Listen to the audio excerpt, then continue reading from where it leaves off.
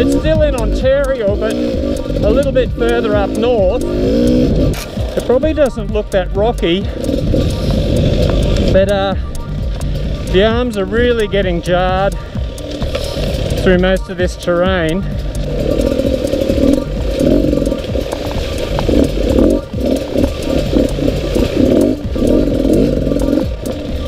It's a really good exercise actually. The carpal tunnel is pretty bad at the moment with riding every day. And this is really good training for learning to grip the bike a lot and just have the hands resting on the handlebars, or the hands just go numb. Hit a cross trainer and nothing can stop it except this hill. First 20 minutes today the hands were numb, which made for pretty bad control. So of course if you've got Steg Pegz like me and you're cheating, it's pretty easy. But otherwise you want to be gripping the bike with your knees to take that pressure off your upper body. Because in this jarring stuff, the natural tendency is to hang on to the bars too hard. And most of us will have had arm pump at some stage, or the claw, the cramping hand. So yeah, just slow down a fraction and see if you can focus on keeping the hands nice and loose. Steg Pegz are an Australian invention, so there were heaps of questions about them while I was in Canada. The biggest question was, should I get a pair? Which is hard to answer. The good news is they help to anchor your body into the default body position for standing. When you accelerate, you need to grip the bike firmly with your knees so that your arms don't get too tired trying to hang on to the bike. Oh my god, what's going on here? We're breaking it in. Apparently, this is a tradition in Canuck land. That's how we break in a new bike. Thanks, mate.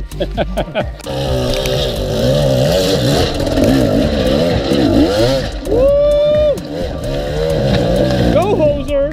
Go hoser! The good thing about Steg Pegz is that it is much easier to grip the bike, reducing the fatigue for your legs and arms as well. Oh, Dad! And if you're going down a very steep hill, you just stop gripping the bike and let your legs slide past the rubber pucks if needed. Hey, apparently this is Quinn's Hill.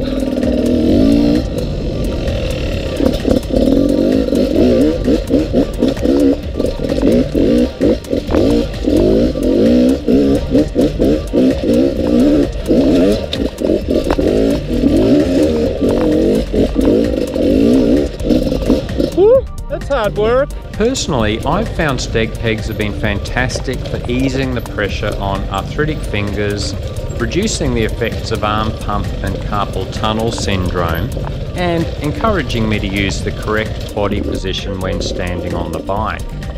But the problem is top riders and coaches discourage the use of Steg Pegz.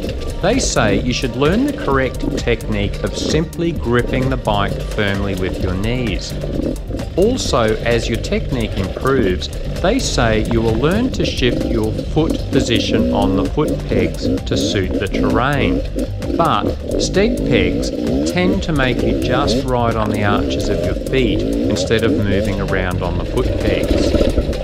Behind them before.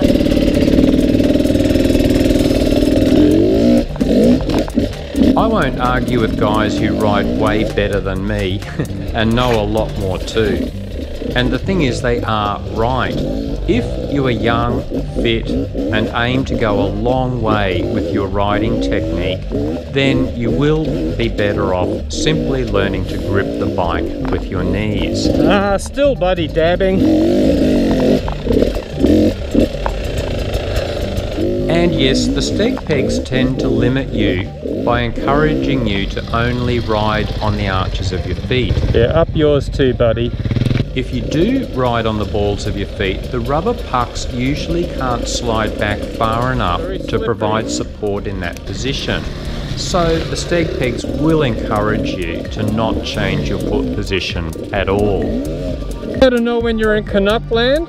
Sorry. Sorry. Sorry. Out of my way. Sorry. Sorry. Sorry. Sorry. Sorry. Sorry.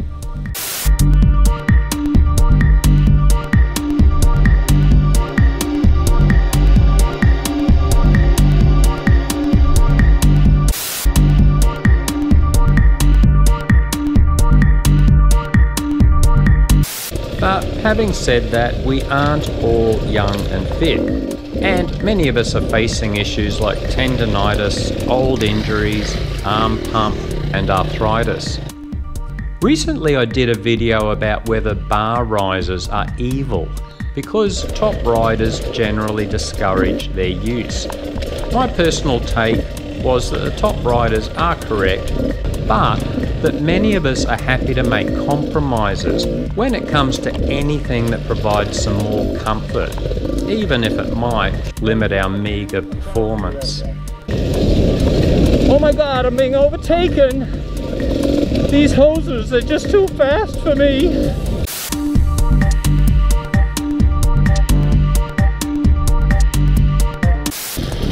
One final thing, most of us love our Steg Pegz, but a small percentage of guys buy them, then wind up hating them.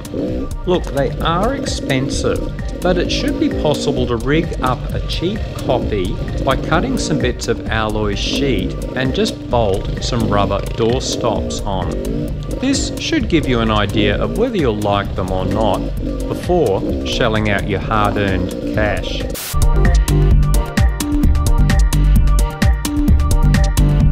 It's the wild mountain man of Canada. Okay, first swim in a Canadian lake, and this isn't bad at all.